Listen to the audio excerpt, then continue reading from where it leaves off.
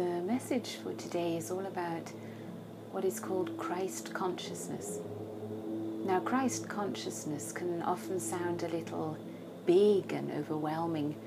Sometimes it feels a little religious. Sometimes there are a lot of misunderstandings about what is this Christ consciousness that is being talked about in, more and more channels on this earth.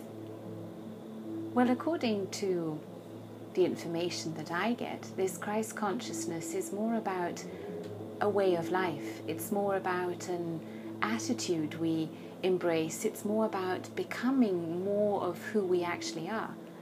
It's about discovering and rediscovering that we all are truly divine creatures, that we are spirits in a human body having an adventure we call life. And within this adventure, we have always the choice of how we wish to be guided, what we make our highest goal. If we decide and choose to come from the power of our heart, that place where we can stay connected to that wisdom in us, that goodness in us, that is what Christ consciousness really is about. It's about opening your heart again. It's about coming from a state of compassion and understanding. It's about forgiving.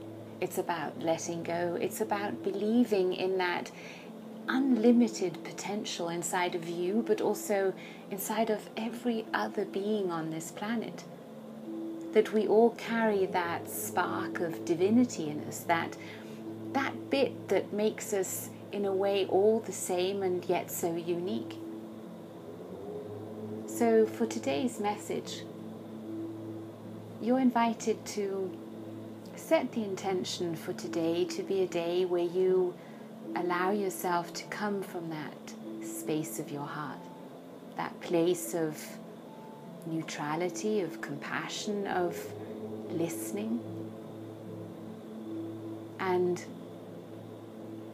we know that